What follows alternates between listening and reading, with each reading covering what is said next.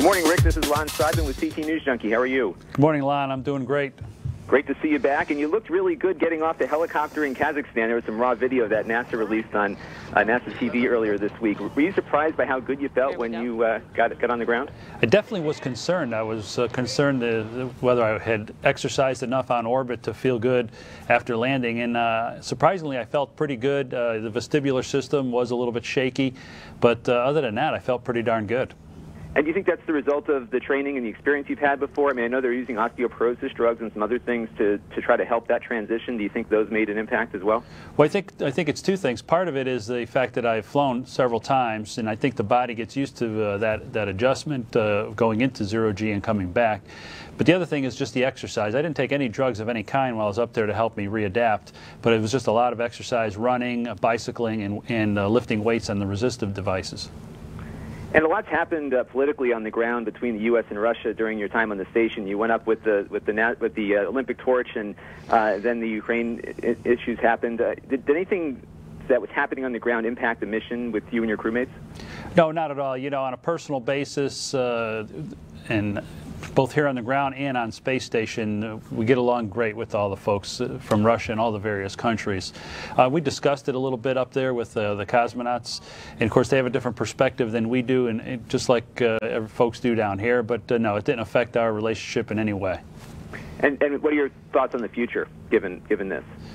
Well, I think it's important that that we have cooperation between the countries in space travel, because it's a very expensive. It's a lot of different countries bring a lot of different experiences to the table. But I also think it's important that the United States not be dependent on other countries. So I think you know, even though cooperation is good, we still have to be somewhat independent. And related to that, I think next week SpaceX is unveiling some flight-ready hardware of their crew-capable Dragon, and which is, of course, the human version of the cargo ship you helped birth to the station. What's the buzz among your colleagues about the new spacecraft? I haven't heard a lot about it yet, to tell you the truth. I know that SpaceX is working towards a manned vehicle. I really don't know many details about it, but I know that I'd be excited to see any company start launching from the United States to up to the International Space Station.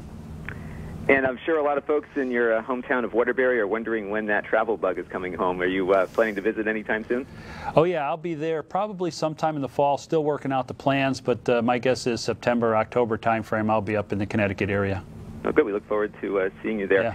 And you know, you're now one of the most seasoned spacewalkers of all time. I think your last spacewalk put you in the top 5 of all the long-duration spacewalkers. Mm-hmm. Did anything surprise you on this mission that you weren't expecting? You've been outdoors quite a bit in your career. Mm-hmm. Yeah, well, of course, the spacewalks themselves were surprises because there were no scheduled spacewalks. These are all unplanned due to failures in the space station systems. So that in itself was a surprise. But the spacewalks themselves, no, there was no surprises. Everything worked very well. You know, the ground folks, they prepared everything very well, the procedures for us, and told us exactly what tools we needed. Everything worked exactly as they planned. And what's the feeling like when you get out there? I mean, you've been out there a number of times. Does it ever get any less awe-inspiring, or is it still something where you have to pinch yourself as best you can through a spacesuit? No, you know, it gets, of course, every time you go out there and you do a spacewalk, maybe there's a little less stress because you get a little more used to it. In fact, the last spacewalk we did was only about an hour and a half, and because we had so much, I won't say free time, but we had so much time to complete the task, it was actually quite enjoyable. We could relax and take our time and perform the task, the one task that we had to do. So, you know, no, it's a great honor, and it sure is a lot of fun to go outside and do a spacewalk. And we talked back in November. You were getting ready for your mission and said you had no plans to leave NASA at this point. Are you still planning to stick around as some of these deep space missions begin? Yeah, my plan is to stick around. We'll see how it all works out, though. Great. Well, Rick, thank you very much for your time this morning, and we look forward to seeing you in Connecticut in the fall. Thanks, Lon.